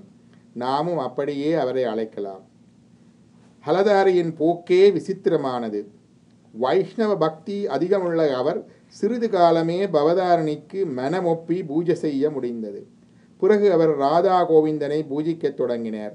ஹிருதயர் அம்பாளின் வழிபாட்டை நடத்தினார். அவேவின்ற இதன்படி அந்த ஏற்பாடு நடந்து கொண்டு போகுது. ஸோ ராமகிருஷ்ணரை ஒரு பைத்தியமன்னு யோசிக்கிறார்கள், ஆனால் ஒரு தெய்வ பைத்தியமன்னு யோசிக்கிறார்கள். அதை விட்டு கலைக்கவும் இல்லை. அதனால் அவருடைய சஜஷனின்படி ஆல்டர்னேட்டிவ் அரேஞ்ச்மெண்ட் செய்து பூசைக்கு அங்காலே அரேஞ்ச் பண்ணியிருக்கு. காமாபுகூரில் சந்திராதேவி தனது வயோதிக தசையில் கதாதரரின் பைத்தியத்தை பற்றி கேள்விப்பட்டு வேதனையால் வாடினாள். இது ராமகிருஷ்ணனுடைய தாயார். அவள் ஊரில் இருந்து இப்படி கதை போட்டு, கனடாவிலேருந்து ஸ்ரீலங்கா கதை போகிற மாதிரி அப்போவும் அதை கதை போட்டு தாங்க. இவர் ஒரு மாதிரியா. அருமை மகனை குறித்து அவளும் அவளுடைய கணவரும் கனவிலும் நினைவிலும் இத்தகைய அற்புதங்களை அறிந்திருந்தார்கள். இவ்வளவு அற்புதம் நடந்தது. அவர் பிறக்க வந்து எல்லாம் அவ்வளவு காட்சிகள், தெய்வ காட்சிகள் எல்லாம் வந்து பார்த்தோம் இல்லையா? அந்த அற்புதங்கள் எல்லாம் இப்படியா முடிய வேண்டும்? அருமை கதாயிக்கு சித்தங்கலங்கவா வேண்டும்? மைந்தனை காமார்புகூருக்கு வரவழைத்து உடன் வைத்துக் கொள்ள வேண்டும் என்று தாய்ப்பாசம் தூண்டியது. அவரை கூப்பிட்டு ஊரில் வச்சுக்கொள்ளலாம் என்று யோசித்தார்கள். வேறொரு தாயின் பாசத்தில் கதாதரர் சிக்கியிருப்பதை சந்திரமணி எப்படி அறிவாள்? யார் அந்த வேறொரு தாய்? ஹலதாரி ராதா கோவிந்தரின் பூஜையையும் ஹிருதயர் பவதாரணியின் பூஜையையும் ஏற்று நடத்தி வந்தபடியால் கதாதரருக்கு தட்சிணேஸ்வரத்தில் இருந்துதான் ஆக வேண்டும் என்ற அவசியம் இருக்கவில்லை. இப்போ பூஜைக்கெல்லாம் மாத்தொழுங்கு பண்ணியாச்சு. அப்போ இவர் தான் இருந்து பூஜை நடக்கணுமென்று இல்லை. எனவே அன்னையின் ஆசைக்கு இணங்கினார். 1858 முடிவில் தாம் பிறந்து வளர்ந்த மண்ணாகிய காமார்புகூருக்கு வந்து சேர்ந்தார் கதாதரர். 1850 தான் ஆரமணாவுடைய காலம். ஆரமணாவல் அவருடைய காலம் இந்த இது சமகாலம். இப்போ என்ன நடக்குதுன்றதை பார்க்க வருவீங்க. அங்கே காமார்புகூருக்கே உயிர் ஊட்டிய தங்களின் கதாயி இப்படி மாறிப்போனதைக் கண்டு ஊரே அதிசயமும் வேதனையும் கொண்டது. வைத்தியத்தோடு மாந்திரீகமும் செய்தனர் வீட்டினர். மந்திரமும் கொண்டு வந்தாச்சு. இந்த வியாதியும் பிசாசும் அதற்கெல்லாம் மசிந்து கொடுக்குமா? பாடலுடன் உண்மத்தர் பைசாசர் குணம் மருவி பாடலினடு ஆடல் புரிந்தினும் புரிவர் சொன்னோமா இல்லையா? இப்போ பாடல் சின்ன பிள்ளைகள் மாதிரி இருக்கிறது, அது பிரச்சனை இல்லை. உண்மத்தை வேண்டா வைத்தியம் பிடிச்ச மாதிரி இருக்கிறது, பிசாசரண்டா பேய் பிடிச்ச மாதிரி இருக்கிறது. இப்போ இந்த பேய்க்கு வைத்தியத்துக்கு மாந்திரம், உண்மத்தை மன சித்தப்பிரமைக்கு வைத்தியம், ரெண்டையும் சேர்த்து கம்பைன் பண்ணி பார்க்குறோம். இது வேலை செய்தா அது வேலை செய்தான், எது வேலை செய்யும்? நாங்கள் மருத்துவ மாணவனாக இருக்கேன், மெடிக்கல் ஸ்டூடெண்டாக இருக்கேக்க இந்த சைக்கியாட்ரி அப்பாயின்மெண்ட் செய்வோம் ஸ்டூடெண்ட்ஸாக இருக்கேன். அப்போ இந்த டவுட் வந்துட்டுது. நாங்கள் இந்த ஹாலுசினேஷன்ஸ் தெரியும். ஹாலுசினேஷன்டா காணாத காட்சியெல்லாம் தெரியும், கேளாத சத்தங்கள் எல்லாம் கேட்கும், சம்பாஷணங்கள் கேட்கும், அது கேட்கும். பார்த்தா இந்த சாமி நேரம் இப்படித்தானே சொல்லி நம்ம ஏதோ தெரியும், இது கேட்குதுன்னு எல்லாம் நான் கேட்டேன் என்னோட ப்ரொஃபஸர்கிட்ட. இது எப்படி இனங்கான்றது? How we differentiate between the ஹாலி men woman and psychotic patient? அவங்களும் இப்படித்தானே இருக்கிறாங்க, வேறும் இப்படித்தானே இருக்கிறாங்க. இது வந்து டவுட் வேற கேட்டேன். இப்போ எங்களோட டெஃபினிஷனை கொண்டே இந்த DSM-5 க்ரைட்டீரியா கொண்டு போனால் அங்கே ஸ்கிசோஃபெர்னியாவோ சைக்கோட்டிக் இதோ அல்லது மெனிக் டிப்ரெஷனோ போட்டு டயக்னோஸில் போட்டு ட்ரீட் பண்ணலாம். Maybe it may happen in Canada. அதான் ஒரு தரம் செய்கிறீர்கள் இப்படி எல்லாம். ஆனால் அதுக்கும் இதுக்கும் வித்தியாசமும் இல்லையோ? அவரை கேட்டுன்னு அவர் சொன்னார், என்ன மரமொழி எப்படி டிஃப்ரென்ஷியேட் பண்ணுறது? How good you differentiate? hallucinations, delusions. Hallucination என்றால் மாய தோற்றங்கள், மாய காட்சிகள், மாய ஒலிகள்.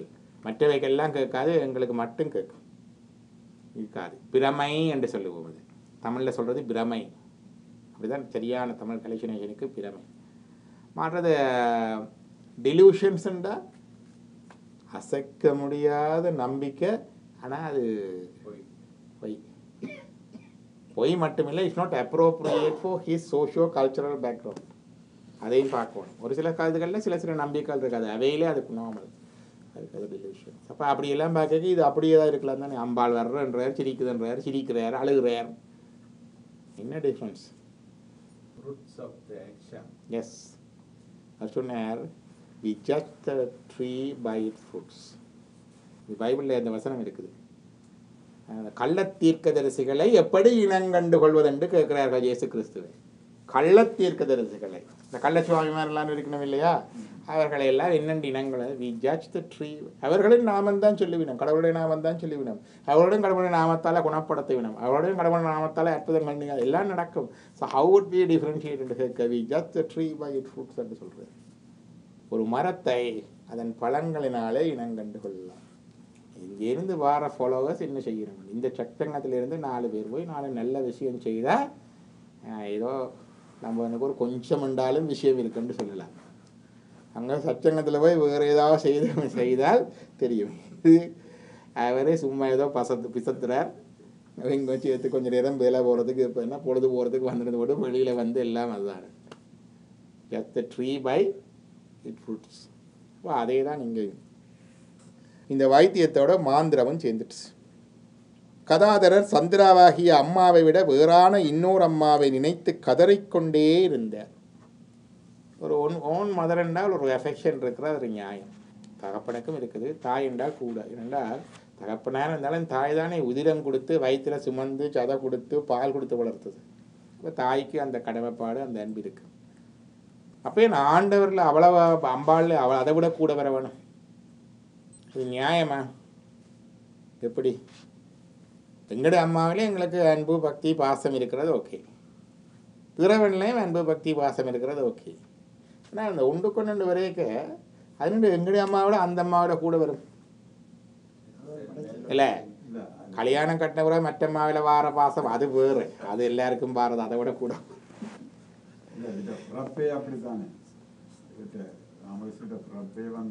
இல்லை, அது எந்த விதத்தில் நியாயம் என்று கேட்குறேன். இல்லை, இந்த பிறப்புக்கு மட்டும்தான் அவ அம்மா.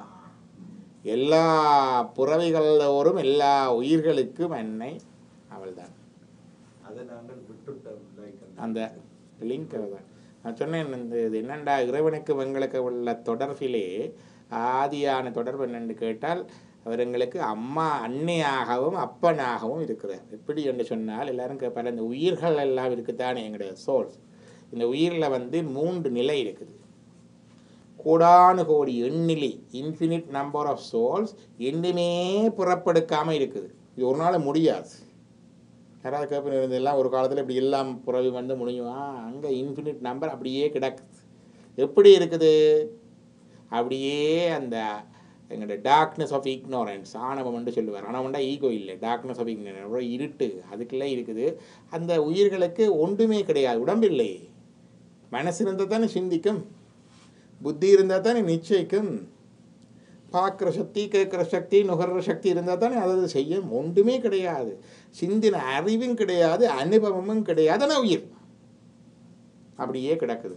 கேரிட்ட ஆணவ கருவறையில் கண்ணிலா குளவியை போல் கட்டுண்டிருந்த எமை, அப்படிதான் இருந்தாங்க. இருட்டறையில் கண்ணில்லாத குழந்தை, அதுக்கு கண்ணில்லா ஆளு கூட கொஞ்சம் இப்படி காட்டினா சிலதுகள் தெரிஞ்சிடும் இல்லையா? அவள் கண்ணையும் கட்டி விட்டுருக்கு. கண்ணிலா குளவியை போல் கட்டுண்டு இருந்த எமை, அப்படித்தான் அந்த உயிர்கள் எல்லாம் இருக்குது. இறைவன் என்ன செய்கிறார்? அந்த உயிர்கள் தினமும் அது ஒரு முதல் பிறப்பு கொடுக்குறார்.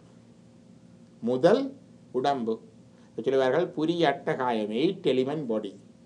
மைண்ட் கொடுக்குறார், புத்தி கொடுக்குறார், நான் என்ற சென்ஸ் ஆஃப் செல்ஃப் அகங்கார் கொடுக்குறார், கேட்கும் சக்தி, பார்க்கும் சக்தி, முகரின் சக்தி, தொட்டுணரின் சக்தி, சுவைக்கும் சக்தி, சப்த ரூப ரச ஸ்பரிச கந்த என்ற 5 புலன்கள் அல்ல, தன் மாத்திரைகள் சப்டல் எலிமெண்ட்ஸையும் கொடுக்குறார், பவர்ஸ்.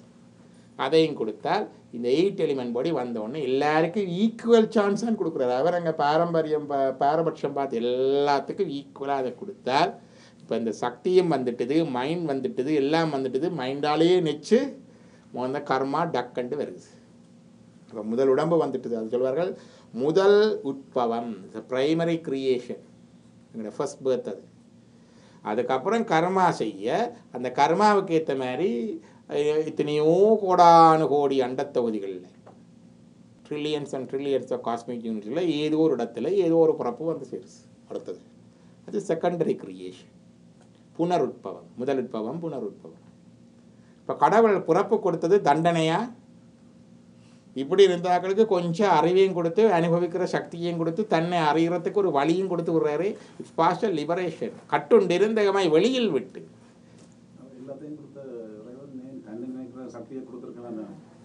இருக்குது சக்தி, தன்னை நினைக்கிற சக்தி இருக்குது. ஆனால் நாங்கள் நினைக்க இதுக்கு அடுத்தது சொல்கிறேன். வந்துட்டு இப்போ முந்தைய சொன்ன உதாரணம் தான். பிள்ளைகள் இருக்கிறாங்க. இப்போ நானும் டாக்டர், ஒய்ஃபும் டாக்டர், வரும்படி நல்லாயே வருகுது குறைவில்லாமல். ஏன் அவங்கள படிக்க வச்சு கஷ்டப்படுத்தி கொண்டிருப்பேன்? பேசாமல் இந்த ஸ்டாக்கில், ஷேரில், ரியல் எஸ்டேட்டில் எல்லாம் வேண்டி சேர்த்து வச்சுட்டு போனால் 4 சந்ததி இருந்து சாப்பிட்டு போமே. இப்போ ஏன் கஷ்டப்படுத்தி அந்த பள்ளிக்கூடத்துக்கு அனுப்பி, இந்த கிளாஸுக்கு அனுப்பி, இந்த இதுக்கு அனுப்பி ஏன் அப்படி செய்கிறோம்? அவன் ஏர்ன் பண்ணி வர வேணும், தான் தேடி வர வேணும். இந்த நிலையே அவனு அடைகிறதுக்கு அவனுக்கு உதவி செய்கிறதா எங்கட நோக்கமே தவிர இதை சேர்த்து வச்சுட்டு போகிறது எதுவும் இல்லை. இறைவனும் அதே தகப்பன் தானே. ஒரு சந்தர்ப்பம் கொடுத்துருக்கிறார்.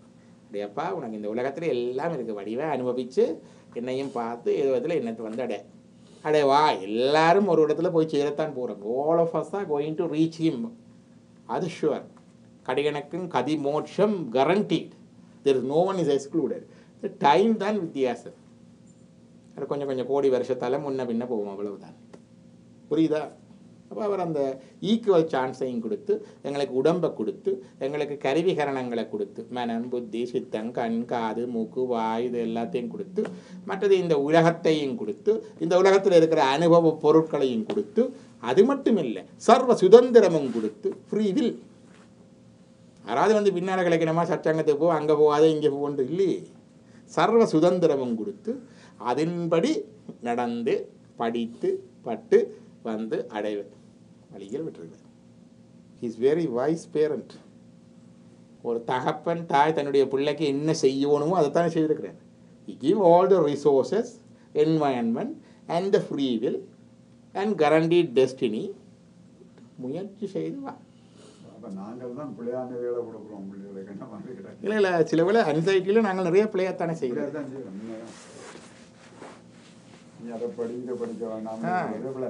பிள்ளைக்கு சேர்த்து வைக்கிறது. அதோட இந்த கல்வியில இந்த மெய்ஞான இது பூத்தப்படாத ஒரு சில பிள்ளைகள் தான் அந்த வழியில போகுது. எத்தனையோ இன்ஸ்டிடியூஷன்ல கூடின பிள்ளைகள் உலகியல் கல்வியில போய்த்தான் வருவார்கள். எங்கேயும் அந்த சர்ச் அங்கேயும் வரும் இருந்துட்டு வரத்தான் வேணும். சைக்கிள் தானே, அப்படி போய் இதன்றில்ல சஃபரிங் இல்லாட்டி tension, anxiety, panic attacks, exploitation, interpersonal relationship சரியாக இருக்காது, ஒர்க்கிங் ரிலேஷன்ஷிப் சரியாக இருக்காது. எல்லோரும் இப்படி ஆளையால் விழுங்கி கொண்டு வந்தால் எப்படி உலகத்தில் வாழ்கிறது? பைத்தியங்கள் எண்ணிக்கை கூடிடும்.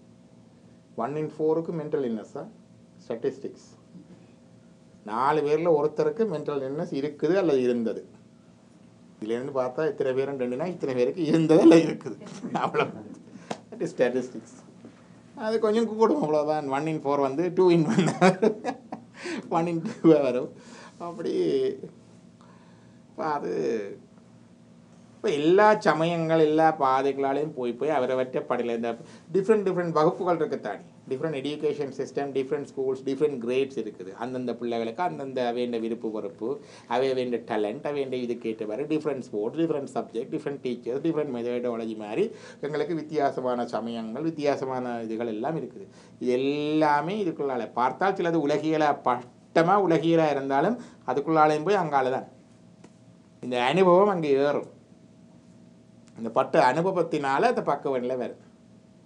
அப்போ எங்களுக்கு வர்ற இழப்பு, எங்களுக்கு வர்ற நோய் நொடி, எங்களுக்கு வர்ற ஏமாற்றம், எங்களுக்கு வர என்ன சொல்கிறது கோபம், தாபம், மற்றது எல்லாமே அது அப்படியே அந்த பங்கடை புடம் போட்டு கொண்டு போகும். நல்ல குருநாதன் என்னை வருத்துவது கொல்லவல்ல கொல்லவல்ல என் பொல்லா வினையை போக்குவதற்கு.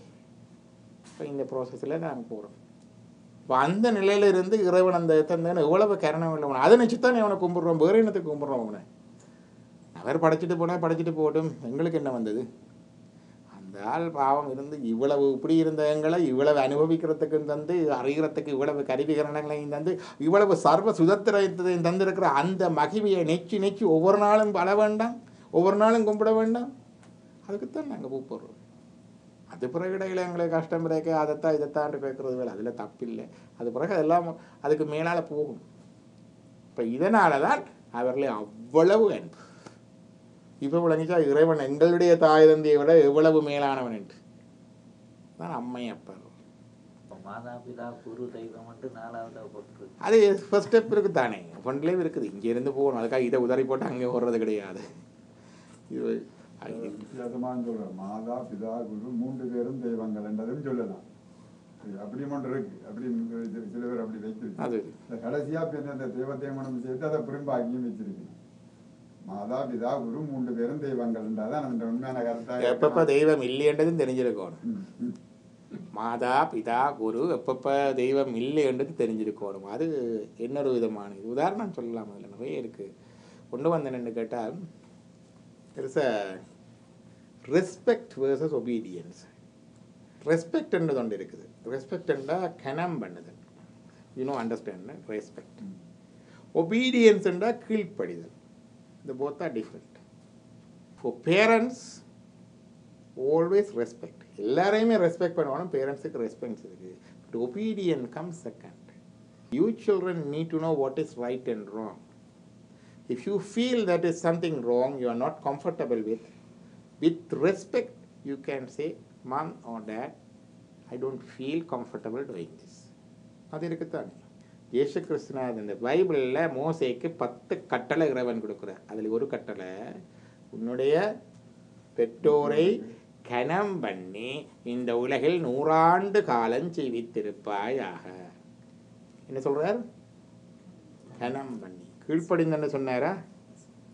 கீழ்ப்படிந்தன்னு சொன்னாரா? பெற்றோருக்கு கீழ்ப்படிந்திருந்தால் எங்களுக்கு சங்கராச்சாரியாரும் இல்லை, ரமண மகர்ஷியும் இல்லை, ராமகிருஷ்ணனும் இல்லை. அப்போ எதுக்கு கீழ்ப்படிய வேணும்ன்றது இருக்குல்ல. அப்போ அதான் எப்பொழுதும் எல்லாருக்கும் சரிப்பில் அந்த அந்த சுடர் இறைவன் தந்திருக்கிறார். You have to always listen carefully என்னது. But obedience is different from the respect. Always respect, but obedience is your choice. இன்னொன்று சொல்லுவார்கள் வந்து அப்பர் சுவாமிகள், சம்பந்தர், இன்னும் 2 பேரும் இருக்கிறோம் தான். 2 பேரும் உண்டா இருக்கைகளை தான் பாண்டி நாட்டில் இருந்து அழைப்பு வருது சம்பந்தருக்கு. வந்து இங்கே எல்லாம் ஒரே குழப்பமாக இருக்குது, இந்த ஜமன சமயத்தில் இருக்கிற எல்லாரும் சேர்ந்து ஒரே அராஜகமாக இருக்குது, இதை வந்து கொஞ்சம் சரி பண்ண வேணும்ட்டு. அப்போ அப்பர் சுவாமிகள் முதலே பட்டு நீட்டறையில் போட்டது, யானை எவினது, நஞ்சு ஊட்டினது, கல்லோட கட்டி கடலில் போட்டது, இவ்வளவும் அவருக்கு அனுபவம். அதோடய அவர் அவங்களோடையே இருந்து படித்து அவங்களுடைய குருவாகவே இருந்தவர். அவர் சொன்னார், அப்பா பக்கா பசங்கள் அந்த பக்கம் போயிடாதேப்பா, நான் பட்ட நான் போகாதே. சம்பந்தர் கேட்டாரா? கோளும் நாளும் சரியில்லை, கிரகஞ்சொடி சரியில்லை, போகாதேன்னு கொஞ்சம் பயமாக சொன்னார், பயங்காட்டி. அவர் சொன்னார், உடனே சொன்னார், வேயுரு தோழி பங்கன் விடமுண்ட கண்டன் மிக நல்ல வீணை தடவி மாசரு திங்கள் கங்கை முடிமேல் அணிந்த உளமே புகுந்த அதனால் ஞாயிறு திங்கள் செவ்வாய் புதன் வியாழம், வியாழன் என்று சொல்லப்படாது, வியாழம் அப்படித்தான் பாட்டில் பாடியிருக்கிறார். வியாழம் வள்ளி சனி பாம்பு 2 உடனே ஆசரு நல்ல நல்ல கவை நல்ல நல்ல அடியார் அவருக்கு மிகவே, அடியாருக்கு எல்லாம் நல்லா இருக்குன்னு சொல்லிட்டு அவர் போயிட்டார். அவர் ரெஸ்பெக்ட் பண்ணினார், ஒபே பண்ணல. புரியுதா? ஒரு குரு வந்தாலும் எப்போ ரெஸ்பெக்ட், எப்போ ஒபீடியன்ஸ் என்று புரியுதா? இது சம்பந்தர் அப்பர். ராமச்சந்திரமூர்த்தி, ஸ்ரீராமர். ஸ்ரீராமர் வந்து அவருக்கு முடிசூட்ட சொல்லியாச்சு. முடிசூட சொன்னால் அது வந்து சகுனி போட்டு, என்ன சகுனி இல்லை கூனி, அது மந்தார குழப்பம் வச்சு கைகேஜி வரம் பெற்று அவரை காட்டுக்கு போக சொல்லியாச்சு. அப்போ கூப்பிட்டு கைகேஜியே சொல்கிறார். அவர் சொன்னார், அப்பா சொன்னார், நீ காடுகவும் பரதன் நாடாளம் 14 வருஷம் நீ வனவாசம் போய் வா அப்படின்னு சொல்லி அனுப்பினோன்னு சந்தோஷமாக போனார். சந்தோஷமாக போனார். அது ராமச்சந்திரமூர்த்தி. இதே ராமர் இதுக்கு முந்தி விஸ்வாமித்திரர் கூட்டிக் கொண்டு போகிறார் யாகத்தை இதுன்றதுக்கு. It's before that. இல்லை நீ மிதிலைக்கு போகிறேன். மிதிலைக்கு போயக்க சீதையை காண்றாரா இல்லையா? கண்டதான். அதான் கம்பத்தை பாட்டு, அண்ணலை நோக்கினால் அவளை நோக்கினால். அப்போ லவ் வந்துட்டுது. அப்பாவை கேட்டுட்டா லவ் பண்ணார். போய் அங்கே போய் அவையில் காத்து அம்பு இருந்தது. முறிக்க முதல் சொன்னாரா வீட்டுக்கு ஒருக்கா ஃபோன் பண்ணுறது முறிச்சாச்சு. He decided. His mind went on. He decided. But for the marriage என்ன நடந்தது? அங்கே ஆள் அனுப்பி அயோத்தியில இருந்து 3 பேரும் வந்து தான் நடந்திருக்கலாம். எங்களுக்கு கதையில் இல்லாமல் இருந்திருக்கலாம். எது எழுதின கதை இது அந்த நாளில் அவரோட இருந்தவரே எழுதியிருக்கிறவர் இல்லையா? வால்மீகி எழுதினது. அதான் சொல்கிறது. இந்த யங்ஸ்டர்ஸுக்கு சொல்கிறது, feel free but at the same time respect your parents, because as parents we best என்ன சொல்கிறது, அவங்கள எங்களோட சாய்ஸஸை திணிக்கிறோம். But most of the time that choices R wrong or restrict their what you call future opportunities and abilities. அதான் நினைக்கிறேன். So இதுதான் அந்த உதாரணங்கள், respect versus obedience. இது கவுன்சிலிங்கில் நிறைய பாவிக்கிறது. Respect, always respect. If you are not obeying, that means you are not டிஸ்ரெஸ்பெக்ட்லன்னு கிடையாது. அந்த மாதா பிதா குரு தெய்வத்தில் தெய்வ பந்தங்களுக்கு எல்லாம் இப்படி சொல்லி கொண்டு இருக்கிறதில்ல, மாதா பிதா குருவுக்கு இந்த இது இருக்குது. அப்போதெல்லாம் அம்மாவை நினைத்து கதறிக்கொண்டே இருந்தார். காமார் புகரின் கிழக்கு பகுதியிலும் மேற்கு பகுதியிலும் உள்ள மயானங்களுக்கு அடிக்கடி சென்று பொழுதை கழித்தார். ஏன் மயானங்களுக்கு போகிறார்? அப்பொழுதெல்லாம் அவர் அற்புதமான தெய்வீக அனுபவங்களை பெற்றிருக்க வேண்டும். அம்பிகை எப்போதும் தம்மை காப்பாள் என்ற திடமான நம்பிக்கையை பெற்றிருக்க வேண்டும். இது காரணமாக அவருடைய கொந்தளித்த உள்ளம் சாந்தி பெற்றதால் அவருடைய மெலிந்த உடல் சற்றே தேறத் தொடங்கியது. வெறியும் சமனாகி வந்தது. தங்கள் அருமை கதாயி ஊரலகத்தாரைப் போல் ஆகி வருவதைக் கண்டு மகிழ்ந்த உறவினர் ஊரலகத்தினரைப் போல அவருக்கும் ஒரு கால்கட்டு போட்டு விட வேண்டும் என்று எண்ணினர். The time for him to marry. முன்பு ராசமணியம் மதுரரும் எண்ணியது போலவே பிரம்மச்சரியந்தான் அவரது உடல்நிலையை பாதிக்கிறது என்று விசித்திரமான எண்ணங்கொண்டு அவர்கள் கதாதரருக்கு கல்யாணம் செய்து பார்க்க எண்ணினார். என்னென்னு கேட்டால், இந்த mental illness, most of the mental illness start when you are young. இந்த அவுட் பிரேக் வாரது வந்து ஹை ஸ்கூல் ஏஜில் வரும். Very pathetic. இதை நல்லா செய்து கொண்டு வருவாங்க. 15, 16, 17, 18 யூனிவர்சிட்டி அந்த இது இல்லை. அப்போ அந்த நேரம் தான் most of the major depressive illness, manic depressive சைக்கோசிஸ், ஸ்கிட்ஸோஃபெர்னியா, இந்த 3மே ஸ்டார்ட் பண்ணுறது யங் ஏஜில். வெறும் ரேலி லேட் ஏஜில் வரும். வந்தால் குட் ப்ராக்னோசிஸ் என்றால் அவர் மாதிரி மேனேஜ் பண்ணலாம். பின்னுக்கு வாரது நான் முன்னுக்கு வாரது அப்படியே deeply very severe form of the mental illness. Very unfortunate sometime to see these kids. என்னுடைய வீட்லேயும் சொல்கிறது, பிள்ளைகளை படிக்க அனுப்புறதுன்னு பேக்க கணக்கு அதுகளுக்கு ப்ரெஷர் கொடுத்து அதுகளுக்கு அப்புறம் இப்படி ஏதாவது வந்துட்டால் என்ன செய்கிறது? We should think of that. Parents அன்சைன் don't know. என்ன எல்லாத்துக்குமே புஷ் பண்ணால் ஒவ்வொரு பிள்ளைக்கும் ஒரு லிமிட் இருக்குது தானே. So you shouldn't push too much and you should look after திய என்ன சொல்கிறது, ஒரு எமோஷனல் வெல்பீயிங் டூ. அதெல்லாம் பேலன்ஸாக பார்த்து கொடுக்கும். சில பேர் கொஞ்சம் பெருமையாக சொல்லுவார்கள், என்னுடைய பிள்ளை ஒரு இடம் போகிறதும் இல்லை, கதைக்கிறதும் இல்லை, போனால் பள்ளிக்கூடம் வந்தால் வீடுண்டு. கொஞ்சம் கவனமாக இருங்க. Keep an I. S, there's a potential for depression and psychotic illness. It's true. அவங்க அந்த youthfulness-ஐ ஸ்பாயில் பண்ணக்கூடாது. You shouldn't destroy their childhood and youth period, young period. அதில் சில வேலை ஆக கஷ்டமாக இருக்கும். சில வேலை சொல்லுவார்கள், எங்களை நாங்கள் எல்லாம் இந்த ஸ்கிசோஃபெர்னோஜெனிக் மதர்ஸ் இருக்குது அல்லது சைக்கோஜெனிக் மதர்ஸ் உண்டு. அப்படிப்பட்ட சில பேரண்ட்ஹுட் அல்லது மதர்ஸ் இருந்தால் அந்த பிள்ளைகளுக்கு விசை வராமல் இருக்காது. It is heart sometimes when we see the patients, we see the parents too. இப்போ பேரண்ட்ஸை பார்க்க அது தெரியும் இருந்துட்டு. சைக்காட்டிக் இல்னஸ் எடுத்து சைக்காட்ரிஸ்ட் பார்த்து அந்த பிள்ளையே இன்னும் ஒழுங்காக படிக்கிறான்லேருந்து கம்ப்ளைண்ட் பண்ணி கொண்டு அம்மா மாதிரி இருக்கிறான். So we should balance every thing லைஃப்பில். It's not the education always the tool, not the goal in our life. I say to my kids, nothing new. I say to others, education is a tool, not your goal. Work is a tool, not the goal. இதெல்லாம் ஒவ்வொரு வாழ்க்கைக்கு உபகரணம். ஒரு நல்ல சுமூகமாக வாழ்க்கையை வாழ்கிறதுக்கு ஒரு கல்வி தேவை, ஒரு தொழில் தேவை. அதுக்காகவே தான் நான் வாழ்கிறேன்னு இருக்கக்கூடாது. அது இம்பார்ட்டன்ட். தனது அருமை கதாய் அவருக்கு கல்யாணம் செய்து பார்க்க எண்ணினார்கள். அவருக்கும் அப்போது 23 வயதாகிவிட்டது. those daysல 23 is sort of high age for marriage. ஏன்னா அவருடைய காலத்தில் லைஃப் ஸ்பேன் குறைவு. நீங்கள் பார்த்தீங்கன்னா அந்த நாளில் 40, 50s their life span is over. Intermediate ஏஜ்லேயே அப்படித்தான். அப்போ they start their life early to catch up with that.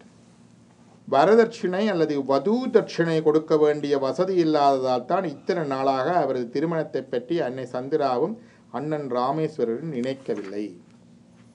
அந்த நாளில் மாறி அந்த சம்பிரதாயத்தில் வேண்டியதில் மாப்பிள்ளை பொம்பளைக்கு காசு கொடுக்கணும்.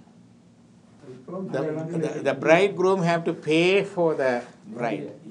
It is in the Vedic system. பழைய வேதத்தில் எல்லாம் இருக்குது. கொடுத்து எடுக்கிறது இருக்குது, இது இருக்குது, கொடுத்து எடுக்கிறது இருக்குது. அப்போ இவைக்கு காசு இல்லை. அதுதான் நடந்தது. திருவிளையாட புராணத்தில் வரும் தருமிக்கு பொற்களி கொடுத்த விடலாம். இப்போ சினிமாவில் எல்லாருக்கும் தெரியும், தருமி வந்து ஆஹா ஆஹா இது எனக்கு கிடைக்காதா அண்டு அவன் அதுக்காக இல்லை. அவன் சொல்கிறான் என்று கேட்டால் ஹி வாஸ் ஏ பிராமின். அப்போ அந்த அர்ச்சனை அந்த பூஜை அதுகளை முறையாக செய்கிறதுக்கு அவன் இல்லறத்தில் இருக்கணும். அந்த இல்லறம் செய்து வாழ்வதற்கு கல்யாணம் கட்டுறதுக்கு காசு இல்லையே என்று தான் அவன் என்கிறான். அதுக்குத்தான் சிவபெருமான் வந்து அவருக்கு பொற்களி கொடுக்குறார். அப்படிதான் வருகிறது. இப்போது கொஞ்சம் பசை ஏற்பட்டிருந்ததோ என்னவோ அவர்கள் பெண் தேட முனைந்தார்கள். விந்தையிலும் விந்தையாக கதாதரர் இந்த உத்தேசத்தை எதிர்பார்க்கவே இல்லை. இதன் காரணத்தை பின்னரும் ஸ்ரீ ராமகிருஷ்ணர் தெரிவிக்கவில்லை. ஆனாலும் நாம் ஒருவாறு இதனை ஊகிக்கலாம். ஏன் ராமகிருஷ்ணர் சொல்லாமட்டார்? அது தெரியும், அவர் தானே சொல்றாரு. பிறகு எனக்கு நீங்கள் விட அந்த இல்லை இங்கே என்னிடத்தில் இருக்கு குடி கொண்டு வரணும்னு சொல்றாரு. அந்த பகவத்கீதையில் கிருஷ்ணர் சொல்றார் அர்ஜுனனுக்கு, நீயும் நானும் இதுக்கு முந்தியும் பல முறை பிறந்திருக்கிறோம். எனக்கு எல்லா பிறப்பும் தெரியும், உனக்கு தெரியாது. அதே தான் அவருக்கு தெரியும் யார் இந்த பிறப்பில் தன்னுடைய கம்பெனியன் அப்படிங்கிற. இதெல்லாம் முற்பிறப்பிலிருந்து அப்படியே வாரது. அந்த அவதாரம் அங்கே நிகழ்ந்திருக்குது. அப்போ அதை வந்து சேர வேண்டிய தருணம் அது காத்திருக்கு. அந்த சோஷியோ கல்ச்சரல் அந்த இதுக்குள்ளால் அது வந்து சேருது. அதுதான் ராமகிருஷ்ணனுடைய இது. இதோட இன்றைக்கு இந்த சத்சங்கத்தை நிறைவு செய்து கொண்டு